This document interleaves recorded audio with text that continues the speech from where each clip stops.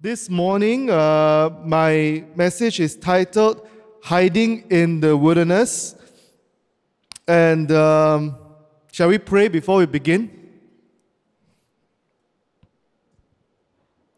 God, we thank you that you have brought us together again this morning. Lord, we ask that you come and speak to us this morning. Come and speak to our hearts. Help us to open up our hearts to you. In the name of Jesus, we pray. Amen. Last night I finished about 5 minutes over time. Hope that I can finish on time this morning.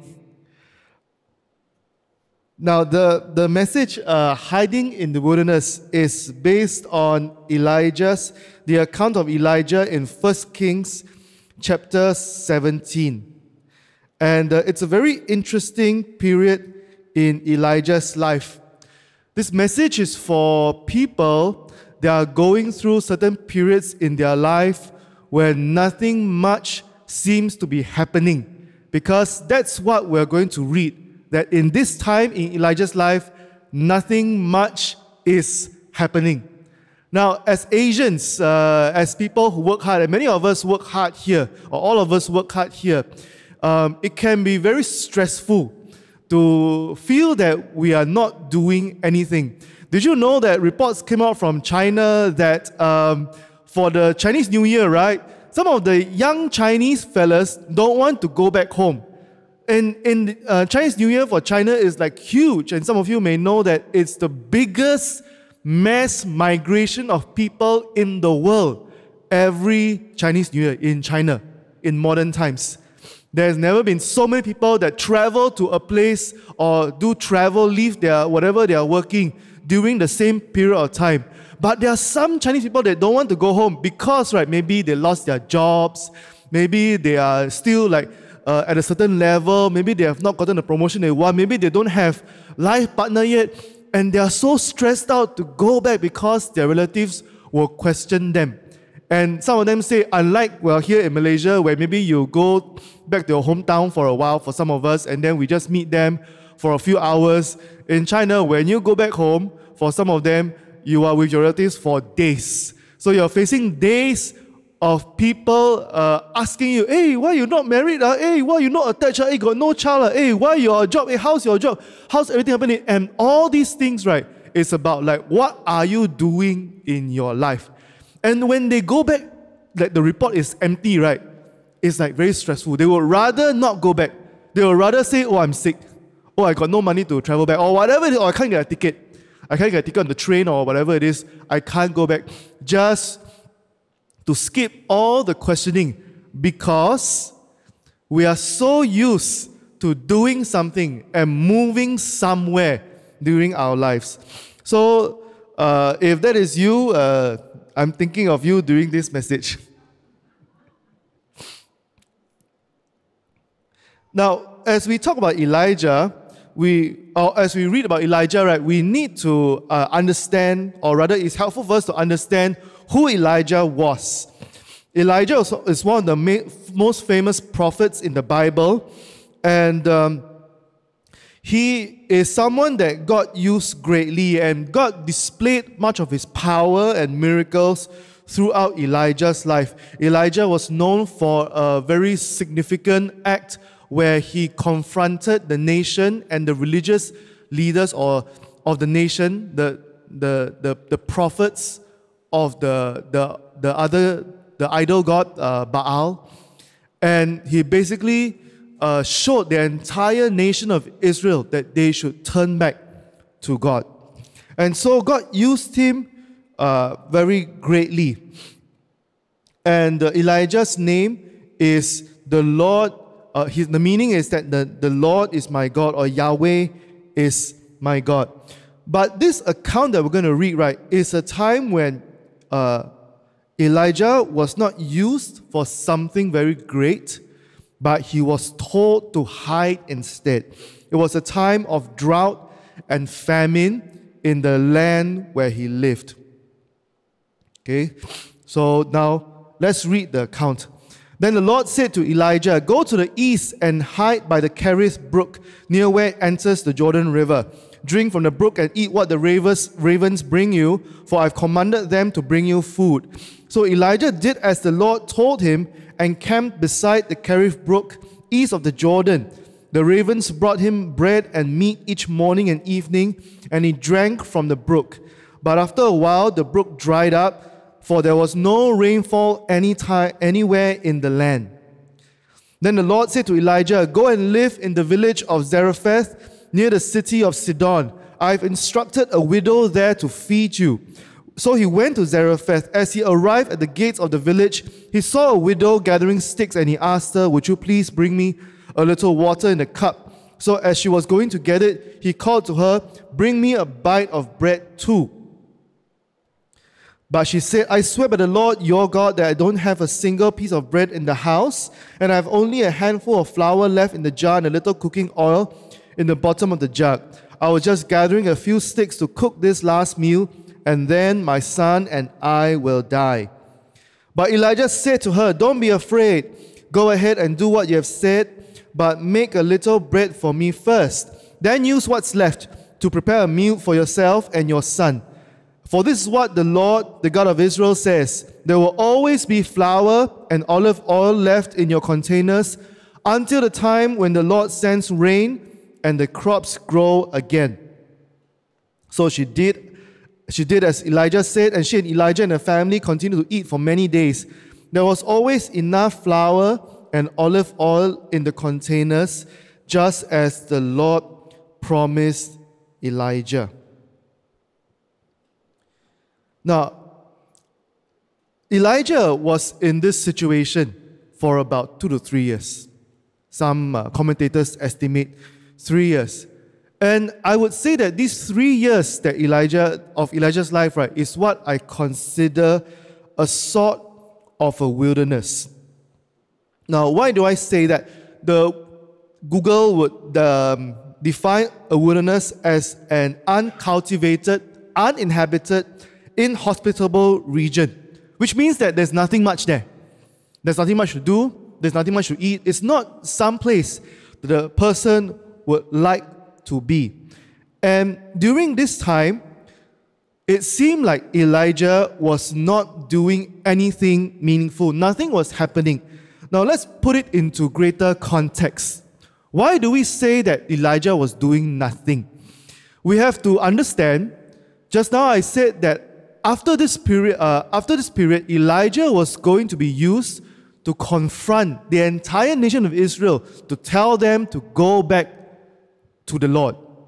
But before these 3 years, Elijah had appeared suddenly in the Bible record, but it was clear that Elijah was not just any small fry. How do we know this? Well, we mentioned that there is a drought, right? And a famine that resulted because of the drought. Basically, there was no rain for 3 years in the land. Why was there no rain? Because somebody prayed to God to stop the rains. And God listened to that somebody, and the rains really stopped. And you can imagine, if Malaysia stopped having rain for 3 years, what is it going to do to us? It's going to stop the economy completely, even though it's something as basic as rain. And who is the one that prayed for the rain to stop? It was Elijah. So, right, Elijah must be a prophet of no small anointing, because God listened to him for such a great act. So before he entered into this time of 3 years, he must have been someone already with great faith that God worked through. And after these 3 years, he would continue to be someone that God worked through mightily. But somehow in the middle, there is like this part where he doesn't seem to be doing anything for God's ministry, right? Some estimates are that he spent 1 year by the brook. The brook is like a small river. Who is at the brook?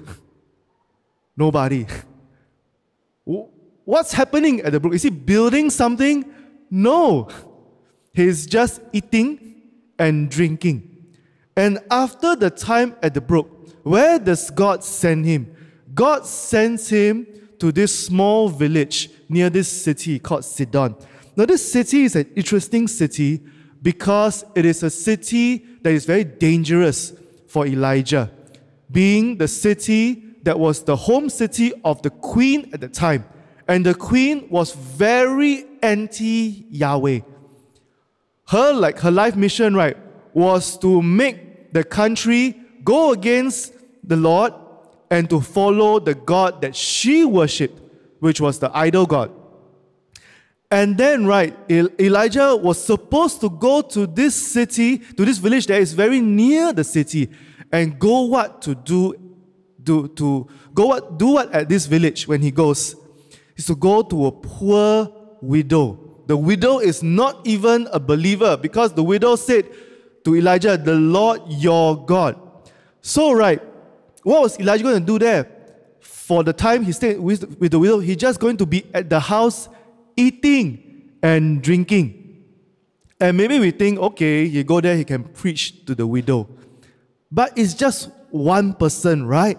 Elijah is not like some small prophet. If he's a great prophet, surely it's more effective to put him to use to preach to many, many people, to really continue to change the nation.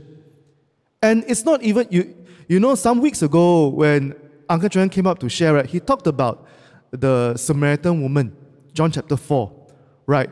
Yeah, the woman is not a believer, and then she's very low profile, nobody very significant, not influential. But even she, after Jesus preached to her, right, go and preach to a whole village and tell the village, come and see this man who told me everything I did.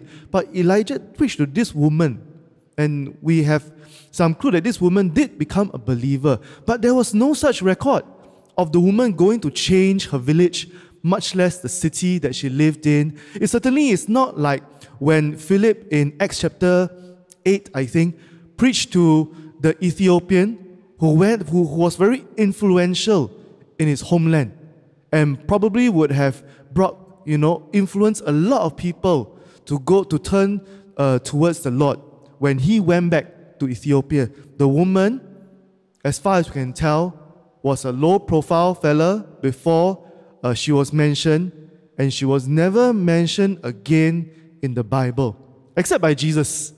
And Jesus' point was just that God did a miracle in the life of a Gentile woman. That's it. So why send Elijah there to do something that is so small? Or shall we say even nothing at all? And it's not just that nothing was happening. Elijah was always in need. He cannot provide for himself. It's not like he can go and get a job. It's not like he's growing crops to feed himself. Nothing. He is just waiting for God to feed him day by day, month by month, week by week. And I guess even if he wanted to grow something, he couldn't because there's no rain, right? Nothing is going to grow. So he's not capable. He is just in need. Now, if you have ever been in need, the kind that you need people to give you money in order to survive, or maybe let's not look so far. Let's think about if you just live from paycheck to paycheck. That means, right, once salary come in, there's no leftover, there's nothing for savings one, no? So once anything happens out of the routine, you can't pay for it. You're stressed out. You're thinking, what are you going to do? It can be a period of time that is very stressful. And sometimes you may think like, why? Why am I always like this? Now, the thing is this. When this happened to Elijah, but such a period of time did not happen to only Elijah in the Bible. It happened to many others. I can just give you two examples. Abraham wandered in the desert. He was a nomad. He lived from place to place. What is Abraham known for? Being the father of faith. Not a father of a great city.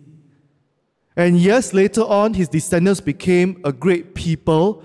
But during his lifetime, how many children did he have? 2. Certainly not a lot of people. So Abraham lived a life where it's like he built nothing. And that was God's purpose for him. That is where God sent him. And God made it such that David, before he was king, spent a number of years being a very simple shepherd boy. Certainly he was not born the son of a king. He was not raised in a palace like Moses was. From a shepherd boy, he was elevated to being a king. But that time was a very important time for him, where God put him there and he was just going to do very, very simple things. Now, if God brings the people of God in the Bible into such periods of time, it goes to reason that that is God's character. That's part of how God works. And therefore, with the rest of us, highly possible that there will be periods of our time where God will bring us into also a sort of a wilderness, where nothing much seems to be happening. Now, what do we mean by that? What does that look like in our lives today? Perhaps there are some of us that we are just stuck at home. When the children come, some of us have to become housewives, house husbands. We become the main caregiver of the home. And I especially want to speak to young mothers and also young fathers, because we have many young people that are very educated, that before they have children, right, their career is going somewhere. They're on a very good trajectory. But when the children come, right, they make a decision, they say, I need to stay home for my children. And at first it seems okay. But as time passes by, right, you start to think, hey, I've gone through so much education. I know how to do so many things. Why am I at home taking care of 1 child, 2 child, 3 child, at most 4 children? Washing clothes, mopping the floor, cooking, and just taking care of the house. Surely God has prepared me for something greater. What am I doing here? That's something that I also wondered. Because when I went to a good school, and I really thought that God is going to use me for something great in my eyes. Like, I'm going to speak to a lot of people. I'm going to be really, really like a high-level person in the society. And it took me a long time to adjust, to understand that God places me where He wants to place me.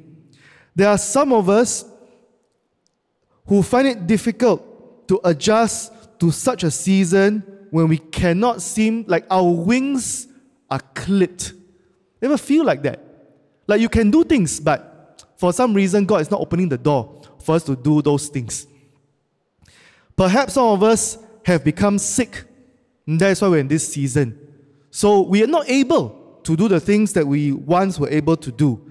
Perhaps our family member is sick, and we just feel that we need to take care of them. Like, that's why, like, when my mom was sick and when I stayed home, I cannot come to church. Like, how do I have the heart to spend all my time in the church and do all the church projects when my mom is at home and nobody take care?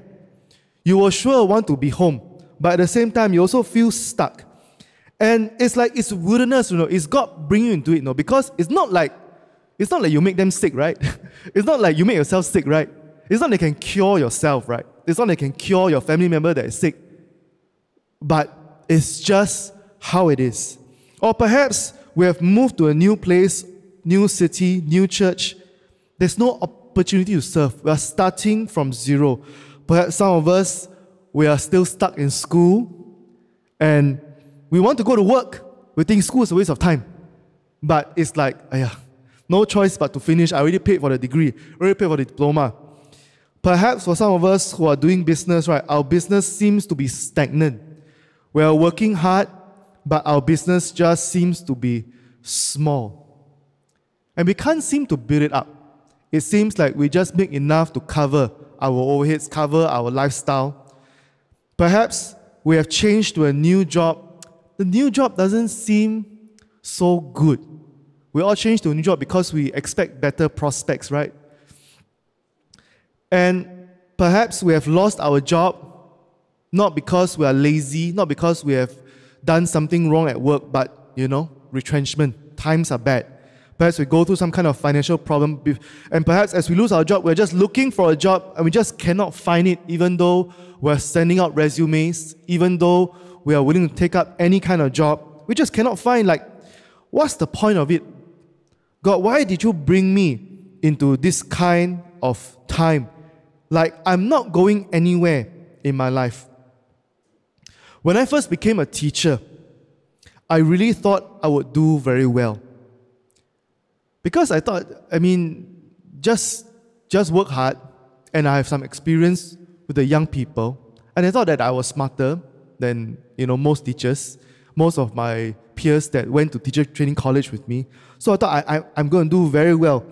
And a few years ago, when I mentioned this story, some of you may remember, my colleagues had to gossip about me because during my first week, I asked my supervisor, I said, what would it take for me to get promoted?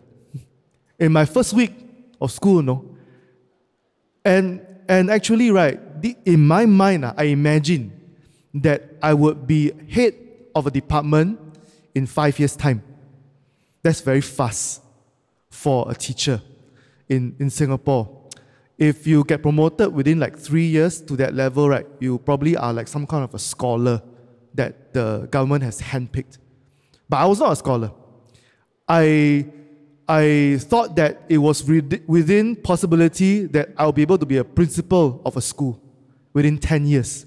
So if I start teaching at 24, principal at 34, 35, that is very impressive. Principal at 40, also very impressive if you're not a scholar in Singapore. And I thought that I could do it. I was on track. But I could not. In fact, things turned from bad to worse. When I was in class, I cannot even do the most basic thing of controlling my students. My students control me and they control the lessons. You cannot, if you cannot do the basic, you cannot hope to be promoted. I could not finish my marking in time. My bosses didn't think much of me. I didn't think much of me. My colleagues didn't think much of me. And the straw that broke the camel's back is when I lost the exam papers that I marked. And you can't do that as a teacher because it shows that you really, really cannot carry out your job, By the grace of God, they didn't fire me. They didn't send me any warning letter whatsoever. And after that, for the next 2 years, 3 years, I was going nowhere. Probably seen as a less than average young officer in the civil service. And at one point, I just felt maybe I should quit. Because maybe I'm not making a difference where I am. I told them last night that when I first started out, I was like, I'm going to be salt and light in my workplace. I'm going to do very well. I'm going to put a Bible on my table, leave it there so people know I'm a Christian. I don't even have to preach. People will look and say, well, this guy do so well and he's so charismatic and all that. There must be something very different about him. Wow, he's a Christian. Wow, I should come and know who this Jesus is. That was what I thought. And then as I began to do poorly at work, I took the Bible away. Not that anybody noticed. Because I felt like I really throw God's face, People see, wow, this guy like that, he's a Christian. I don't want to be a Christian. And because I tied my identity as a Christian, as a person, with my achievement. God, achievement means I'm a good Christian, means I'm a good son, a good child of God. And at that time, and I had already had some sensing that one day I will come out and serve in the church full time. And so I said to God, maybe I should quit now and just go full time. Maybe God didn't prepare me to succeed in this workplace, but God prepared me to succeed in the church. And so I was thinking, maybe I should quit 3 years in.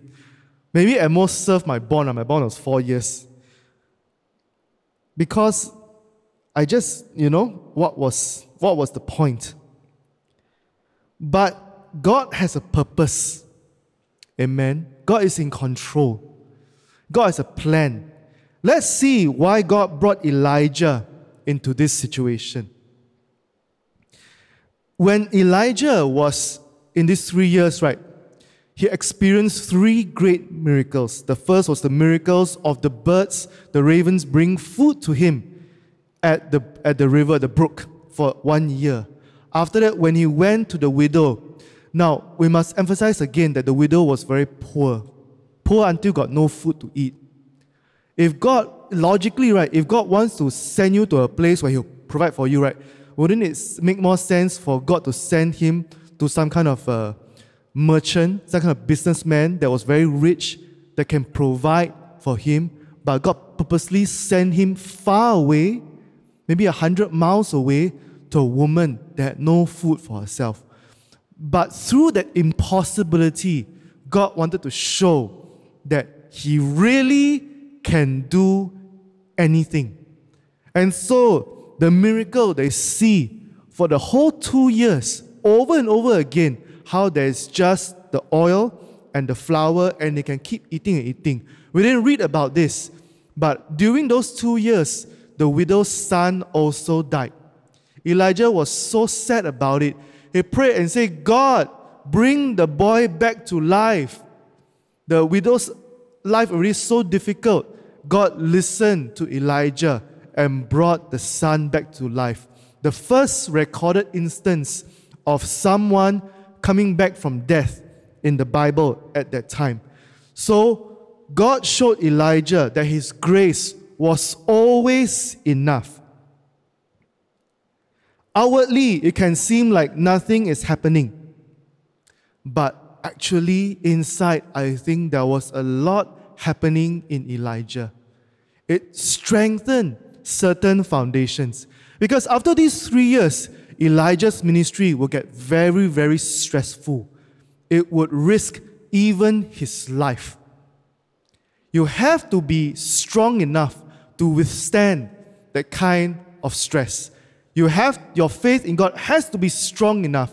So I think that these 3 years were really important for Elijah. Certain things were being dealt with, even though outwardly there were no achievements. Same for us. Why are we in the wilderness sometimes? Because God is working. God is always working. Outwardly, it seems like nothing is happening, like God is not working, but God says that He is always working. Sometimes God works the things is obvious to the eye. A lot of times when God works at the thing, it's not obvious, it's inside. It's behind the scenes. And we have to let God work.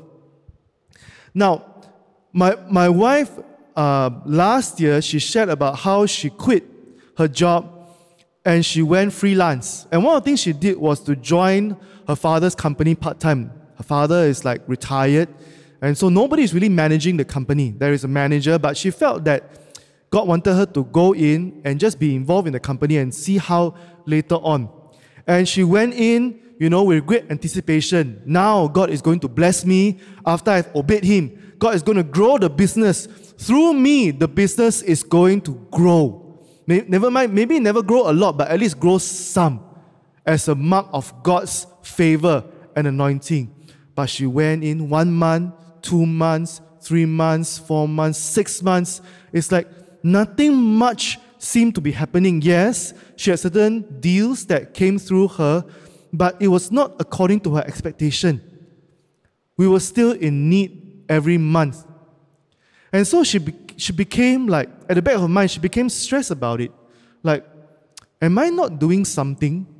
Like, is it because I don't have enough faith? Like, what's wrong? And at one point, somebody invited her to a networking event. There are many of such events in the marketplace. There's nothing wrong with such events.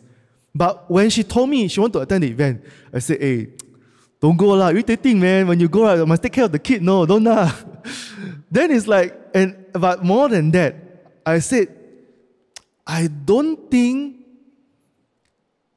you should go because I think God wants to teach you that He is your provider. But she's like, no lah, I really want to go, I really want to try it out.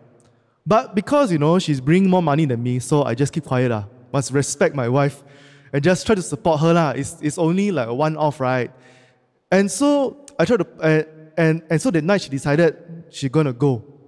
She told Christina, okay, mommy's gonna go to this thing, okay, when you wake up, you're not gonna be able to see mommy, okay, you just, papa will bring you to school and whatever it is. Alright.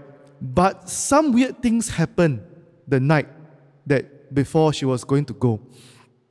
First of all, she had a dream. In the dream, she lost me and Christina again. But she managed to find me, yet she couldn't find Christina. Then she woke up. Because, Christina had woken up in the middle of the night, somehow, which she doesn't really do. And we thought she wanted to go to the toilet or what, but no. Christina just woke up and said, Mommy, where are you going? Said, no, I'm not going anywhere. Are you going off soon? Yes. Mommy, don't go. I love you, Mommy. Stay here. Don't go. I want you. Then my wife is like, okay, maybe she's talking in her dream or what. So, okay, Mommy won't go. Then she's waiting for Christina to fall back asleep, which she normally would do. So she wait, 15, 20 minutes. Then she time to go, no? So she tried to want to go already. But Christina was still holding on to her and we can say, Mommy, don't go. I love you, Mommy. Don't go. I want you to be with me. Then she's like, this is very weird. My daughter doesn't usually do that. And then coupled with the dream, then she felt that, yes, maybe God doesn't want me to go. So she didn't go. The next day when she told me all these things happened, then I said, why do you think this is happening? She said, I think because God wants my faith to be pure. Well, once I hear this, I know most likely this is not from my wife, but this is from God. Because the concept of a pure faith, is actually a very high-level Christian concept. The idea that we trust in God alone, that God wants us to see that no other things can save us. Many of us, we think we believe in it, but our action shows that our faith is half one. It's a matter of proportion. Is it more towards God or more towards other things? But the idea that God wants our faith to be pure, there's no other hint that my wife's providence will come from something else. God wanted that. God always wants us to know Him more in any situation, but especially in situations like this, when nothing much is happening. So, for my situation, when I had the idea to quit, actually, soon after that, I said, no, I'm not going to quit. The reason is this, because when I had that thought, deep down, I knew that I was quitting not to serve God, but because I wanted to run away from having the no achievement. It was very uncomfortable for me. It felt very unnatural for me. I wanted to run away. And that is the wrong reason. So I didn't want to go because God had called me, but because I was running. And so I said, no, I will put my head down and I'll continue working until God calls me to leave. That happened a few years ago. But by that time, I had lasted 8-9 years. Way longer than I thought I would last in the school.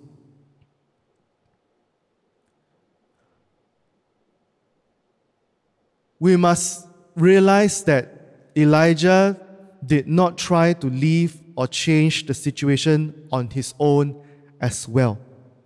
When did Elijah go to the widow when God told him to? When did God tell him? After the river dried up, not before. So imagine when the river dried up already, right, the panic sets in for us. But Elijah just stay, obediently stay. He trusted that God would continue to provide for him even if there's no more river. This whole period of time in the wilderness, no accomplishment, no achievement, no anything, lasted 3 years. But every day, he's learning about God. And not through some kind of class or some preaching, whatever, but through his life, he really saw for himself that God is enough for him. So, brothers and sisters, I encourage you, if you're in the wilderness, do not try to leave until God brings you out. If not, we really, really miss out. We miss out on the work that God is doing. We will lose out. Amen.